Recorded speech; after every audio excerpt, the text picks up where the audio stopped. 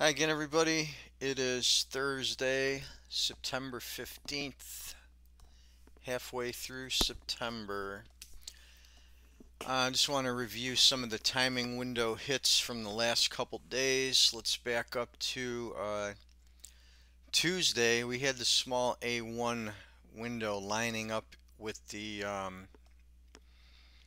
big sell-off around 8:30. That was coincidental with the inflation report that came out that sent this thing into that tailspin. And then I mentioned the timing window for the afternoon, and you can see that we came in on the green A1 over the larger A2 white block, which this is fairly common, as I've mentioned numerous times, when you get the opposite color combination together, and that ended up being the low of the day. Got a bounce there late, not a whole lot, but there was a small trade in there.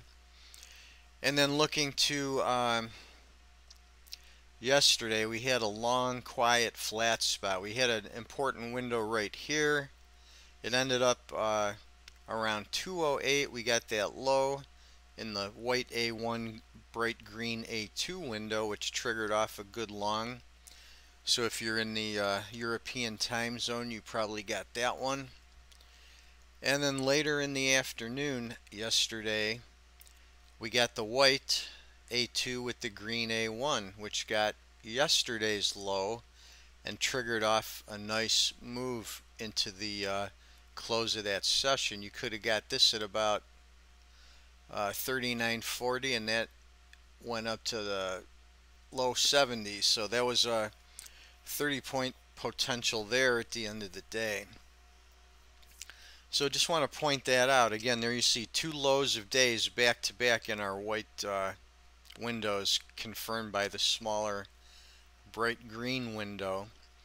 And you're going to see that this is very consistent and happens all the time. I want to mention my price lines. Now, these price lines are not new. These price lines are carried over from early September when we were trading in this range as the market started moving upward in its last rally.